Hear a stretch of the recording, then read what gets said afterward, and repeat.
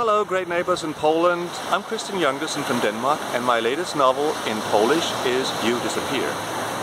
If you make You Disappear a pick for your reading list for I'll read 52 books in 2015, you'll get to read a book about a married couple where the husband completely changes his personality because of a brain tumor.